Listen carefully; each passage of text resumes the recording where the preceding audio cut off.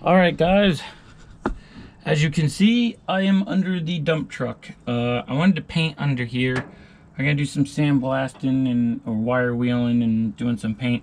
Anyways, while I was under here the other day fixing some wires, I wasn't too happy with the leveling valve. I was having trouble with the leveling valve.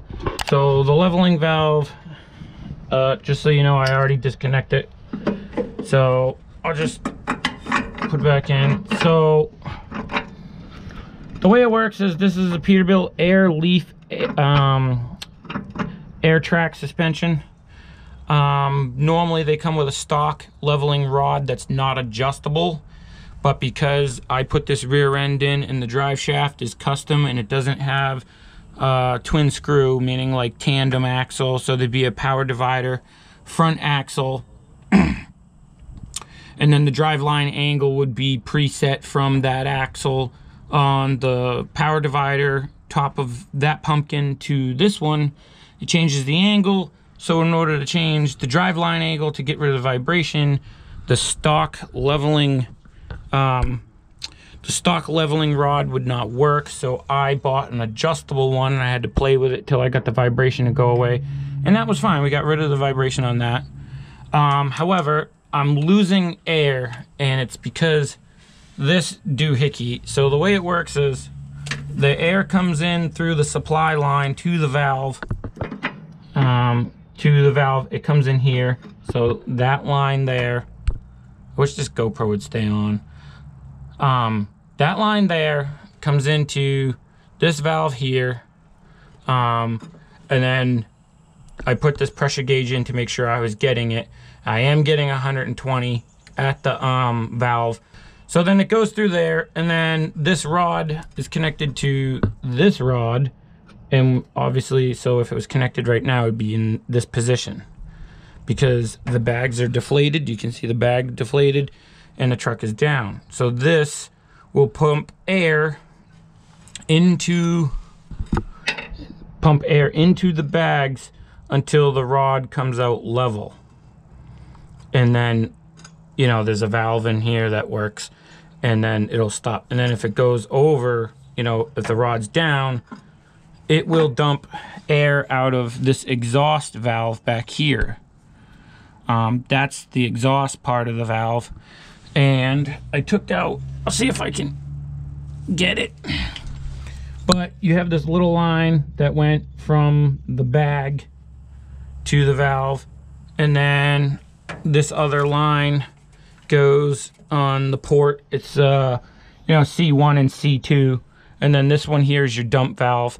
I don't have that hooked up to the switch. That's so if you want to dump your bags, you just hit the switch on the dashboard and it sends air to this, pushes a plunger, I assume it's a plunger, over to the exhaust valve and dumps the air. Now, I think what I'm gonna do is I'm gonna put a bigger line in here. I can't remember the sizes of these, so I'm not gonna, like, you know, 1/4 and 3/8 or whatever they are, but it doesn't matter. You can see the thicknesses. I'm gonna up the size. I went and got a new valve, and I got new line, and I'm gonna up the size going to the bags so we can get more volume in here at a time. Now these are air equipped, like, the, you know, you just push them in, and then you push that little collar in and then pull that out. And when you put it in to set it, you push it in and then pull on the line. Kind of like Chinese finger traps. Anyways, let me crawl out from under this truck. I didn't want to come through the top because, you know, obvious reasons. I don't want that thing falling on me. And this hoist folds that way. So if the body falls down, this whole hoist, this whole assembly here, folds over that way, so we're good. This whole area is completely open above me. As long as I don't stick my head past here, we're good. So I already took this off. My son is actually trying to get a rock that's stuck in the undercarriage of the skid steer from the last fill job we did. That's what that banging is. But I already disassembled this. Shot it with some PB Blaster. Let me crawl out and then I'll show you the new valve. Let me just show you real quick these positions on this valve. So You see the little holes right there?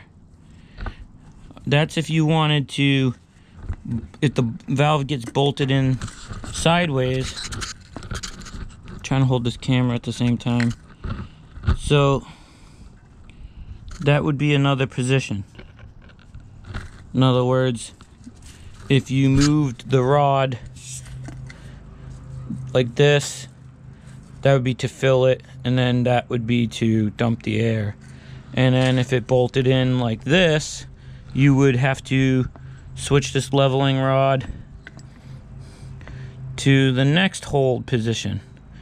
And then it works like this much range of motion. So it would be like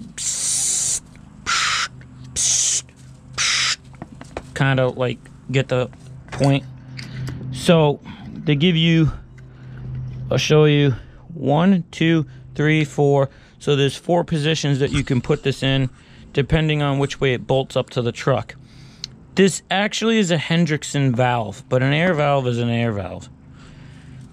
This is a Peterbilt suspension, but this is a Hendrickson valve. Hendrickson makes great suspension parts. So let me take this off and then get ready to plumb the new one, and I'll show you. See, that's the exhaust port. It just blows the air out of there. A lot of times they have a little pigtail on them, like a little section of hose. It's not really necessary. You know, air is going to come out. But we're probably going to put that back in the new one. And then you can see here where it says C2 and then C1.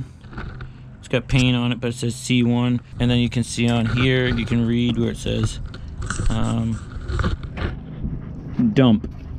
So you put air to here, and it pushes the plunger in here to bypass.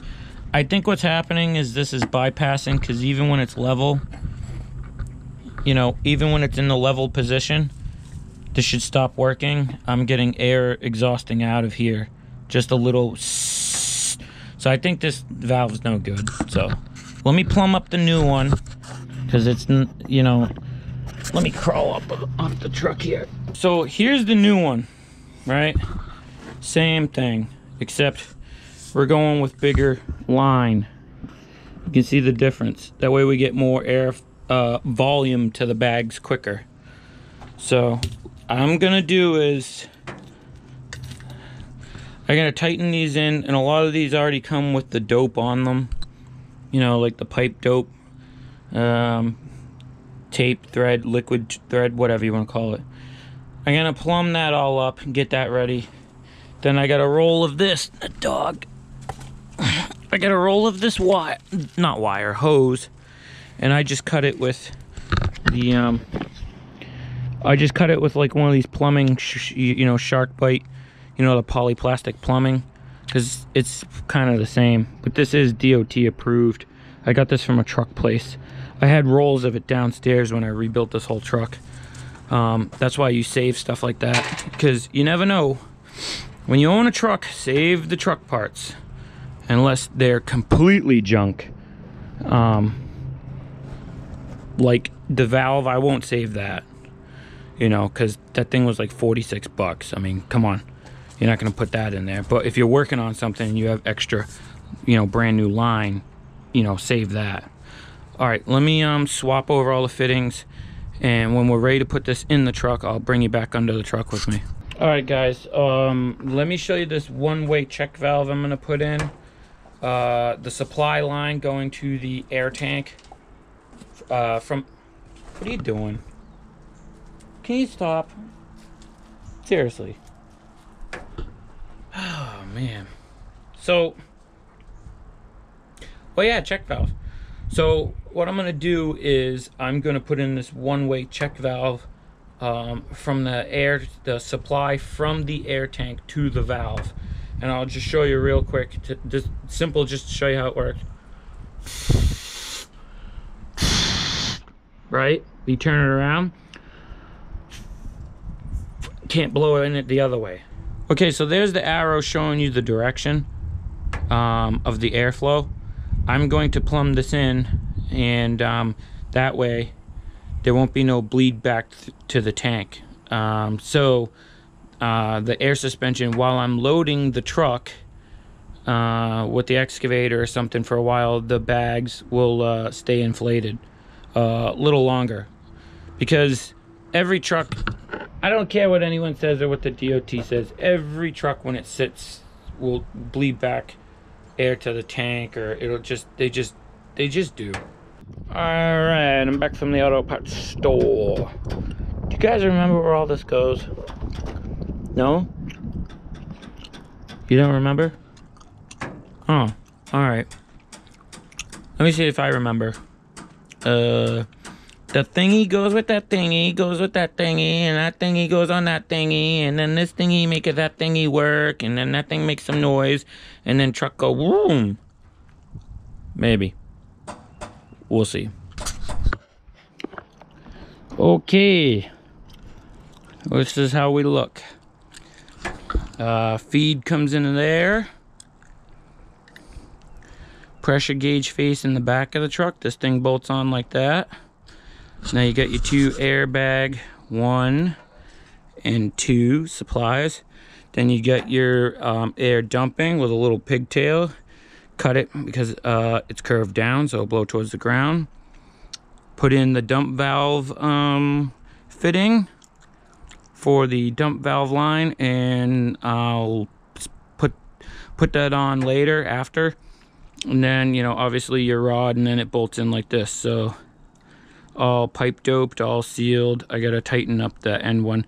I left this piece and this check valve loose until I get under the truck. But if you look under the dump body, like the spillway, like where the spill what do you call it? Where the spill plate is, you are able to look through the crack, kind of like back where your trailer hitch is, and see that dump gauge. So that's how she goes. I'm gonna put her under the truck and then we'll check back. I just need both hands to do it, so. Sun's kind of bright. Alright, so I got the valve in. Got the gauge facing backwards. Got the rod hooked up. I don't have the dump one hooked up yet. Have the check valve, one-way check valve plumbed in. Have the supply line on. Have the bottom line looped around the pintle hitch plate, sitting on top neatly. Going over to the other bag. Got the bag gauge plumbed in, facing backwards, so we can see how much air pressure we're getting in the bags. I just gotta tighten this one, and I don't have any room in here, so it's kind of hard to film with this. No room. I don't know what they use for pipe dope on these fittings, but look at it. We're not even, you know, see like the pipe dope. It's like that dried pre-pipe dope stuff. So it's really stiff. And I got the correct size wrench, which is making it difficult also because it's so perfect.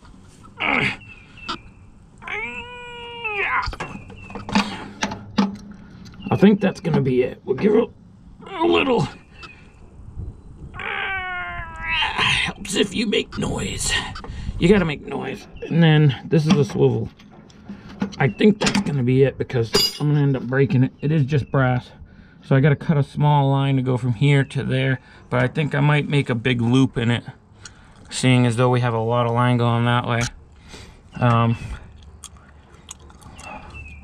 I am chewing gum and talking at the same time. It's a miracle. Okay, so I get the line, then just press it in, Chinese finger trap, pull it, make sure, give it a pull, make sure it don't come out, push it back, pull it again, and then, ow, because we have so much line going to the other side. Oh, that hurts. Rock. I'm working on the dirt, guys. because I have so much line going the other side, I'm gonna do a little loop back to here, maybe. I don't know, something like that. I don't think it's necessary, but I'm just gonna do it, you know. So maybe we'll go in the corner and then come back. That way, if we ever need to cut anything also, for whatever reason. So I'm just gonna give us a little bit of line loopage, just because I want to keep it even, so it's even with the other side flow. So where's my cutters? Oh yeah.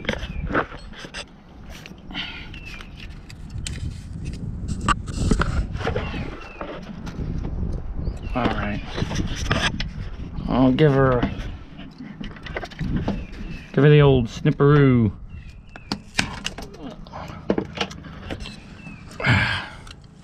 I'll go up over these wires. Actually, probably should just go under them, because later on I got some wiring I gotta do too. So, and then into here, like so. Give her a tug, and then I probably could have did a short little one, but like I said, you want the even. I want even between both bags, so same distance travel of line. Not that I really don't think it matters, but all right. So I found the dump valve. It's right here. See, this all started because I just wanted to wire wheel this down and re-primer it, and you know, next thing I know, it turned into a project. But that's how it goes. Anyways, I cut a little bit of this off, got some fresh meat, and put this little Chinese finger trap coupler on there because, well, we're not going to replumb the whole switch all the way down the whole frame of the truck into the cab. That's just not going to happen. Just to go an extra foot or two. Okay. We're going to take this like so. Probably come out a little bit. And then snip that off. Now we got a nice fresh cut. We might have to cut it a little more. But now, come over here, feed this under the hoist to the back of the line. I got a guy lined up to come sandblast this body and hoist, but I'm trying to clean it up for a little bit myself for now. It's a mobile sandblasting guy, so I can keep an eye on his work. Basically, I'm gonna be that guy that stands over their guy after the paint job incident. I'm not very trusting, so might as well tell you. Here's the paint job. Looks good, right? Well, this is the second time the guy had to paint it, and the bill was ridiculous. And there's a lot of stuff I'm not happy about. Okay, so now I gotta go under there and hook that dump valve up. And I will show you as soon as I can crawl back under here. See, I put these mud flaps down, but the stones are working their way. Ah. Oh, the pain. Oh!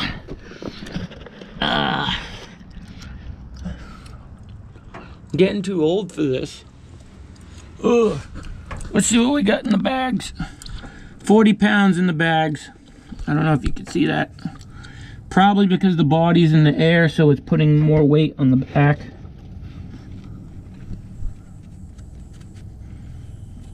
And I do hear a little bit leak, so might have to tighten that piece up or put more thread. I might have to put more thread tape on there. Let me turn around. And I didn't let the truck build up all of its air, so we got 100 pounds in the suspension. But let me get a wrench, disconnect this rod, and I'll show you how this air suspension works. Let's see here.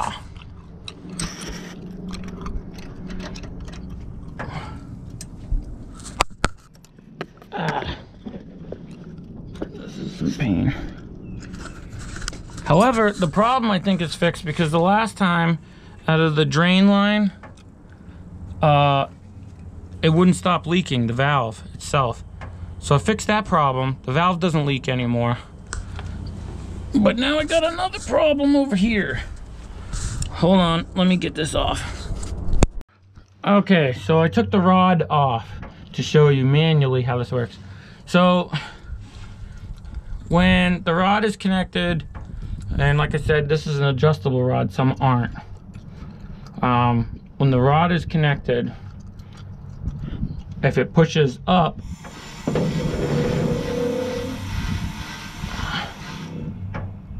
it'll put more air in the truck. So you see the bag's extended pretty well. And still 40 pounds.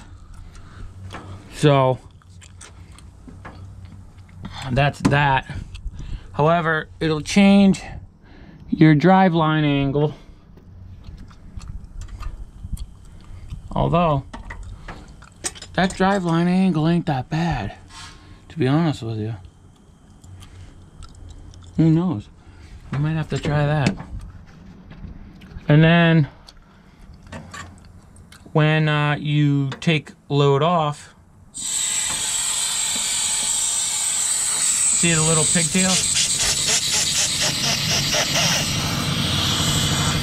And then you put a load on, and then the rod senses that there's weight, the truck gets weighed down. This, you know, goes up like this. Then it pumps it back up again. And now I shall show you. Probably gonna put that in there. Turn that there. Put that in there. Like so. I like that. Okay. Now, when you put air from, when you hit the switch in the truck, the dump switch on the dash, it puts air in here, pushes the plunger from here over to the dump valve, okay, and dumps all the air out.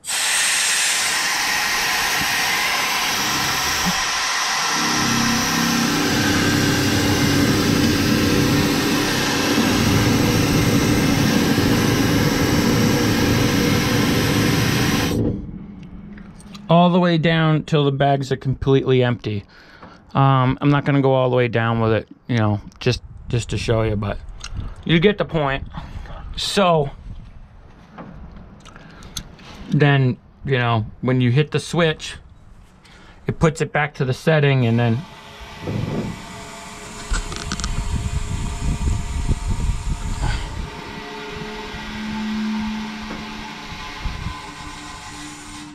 back up again.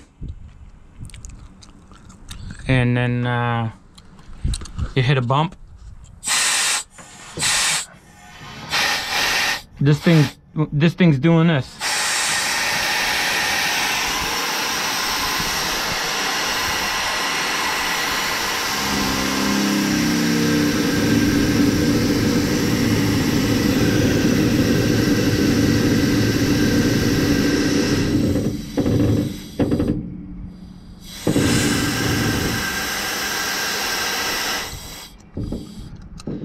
So, the reason why the ride height is very important, usually you want this torque bar straight across with the Peterbilt's air leaf suspension, straight across. Otherwise, your drive shaft angle, this axle, will roll up and down and change the angle of your drive line, and you'll get a god-awful vibration. So because this Frankenstein of a truck here that I put together myself is not the same as the twin axle that this rear end came with, which the housing, I actually have to weld this right here. These housings crack all the time. It's a common thing. It's not from being overloaded, otherwise you would have axle seals, and as you can see, I got no axle seals leaking. Usually when you're super overloaded, you have axle seals leaking. So I was getting a lot of vibration because the stock Peterbilt rod was meant for that twin axle tandem suspension, or I call it twin screw. So I ordered an adjustable rod, and it took me a while of driving around playing with the height to get the driveline vibration out. So like this right here is pretty much, yeah.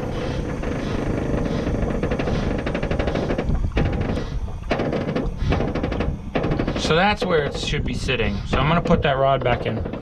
I'm not gonna show you the dump valve on the dash. You get the point.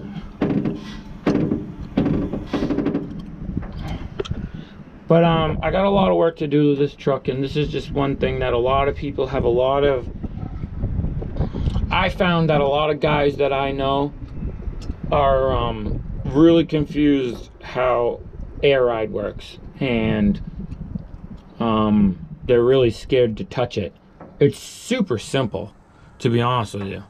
And then you have different, so this is like a Peterbilt air leaf suspension.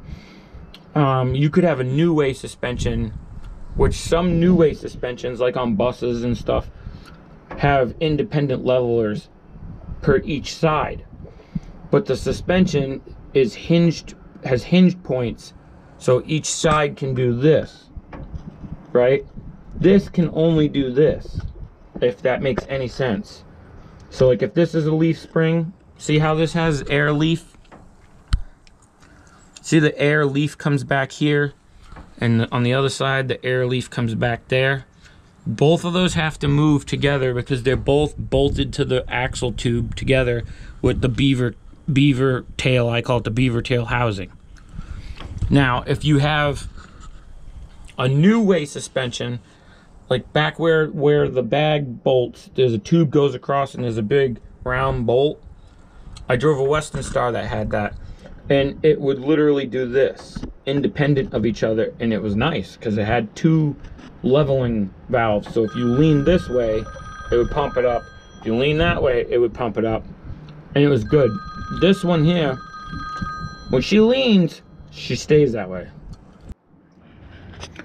Okay, so I re-pipe doped that thing, and we are in the dump position, and I'm gonna yell to my son, and he is going to hit the dump switch, and this is gonna go up on its own. Although the truck has been off for a little bit, so we only have 60 pounds, so it might not go all the way up. So go ahead, hit it.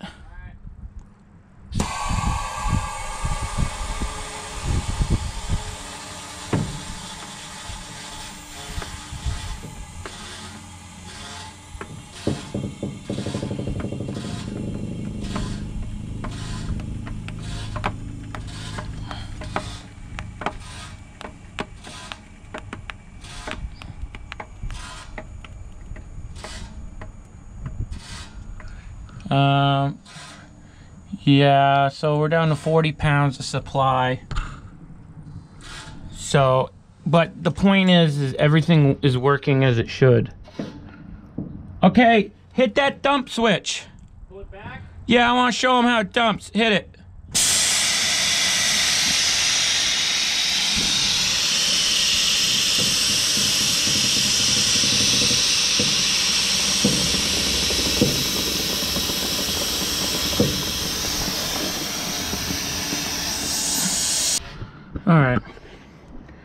Alright guys, that's going to be it for this video. I just wanted to show you, I got some wiring to do. To get the trailer home, I plumbed in a couple lines. And I gotta clean this mess up, make a permanent plug and all that. I'm not gonna video it because it's kind of tedious work. Then I gotta redo this pintle hitch plate because this plate's only good for like the small trailer. So there's a ton of stuff to do. Like I said, I got a sandblasting guy that gave me a price on mobile sandblasting to do the body and everything. But I'm probably just gonna run the truck for a bit. Try to make some money with it this season, and then, you know, maybe in the summer we'll have them blasted or something. But that's gonna be it for this video. I hope that explains how air leveling valves work. And don't be afraid to tackle something like that. I got all the fittings at Advanced Auto Parts and the hardware store, so I mean it's not a complicated thing. I know a lot of guys are intimidated by it, and they don't want to work on it. If you are truly terrified of it, by all means take it to a professional mechanic. Don't mess around with it if it really scares you. But if you are mechanically savvy and you you know, just were afraid of you know, a bunch of spider webs of lines and stuff and airlines, all you have to do is just very calmly pick a day where you have the whole day and start looking at everything and start tracing out what goes where, what does what. Maybe take a picture with your phone if you don't have a good memory. This is the 4th Peterbilt that I've owned, so I'm pretty used to messing with these things. And they're all pretty, like I said, that's a Hendrickson valve, so they're all pretty, you know, well, they're kind of all similar nowadays. So trucks in general are kind of similar nowadays. I mean, they might have different emblems on the hoods and stuff, but I mean, you can get Cat engines, Cummins engines, PACCAR engine, Detroit engine, you know, different rear ends, different rear end manufacturers. Dayton, not Dayton, what's it? Eaton, Rockwell's, you know, it all depends. But yeah, that's a lot of rambling, Steve. Just end it. Okay, so I'll catch you on the next one.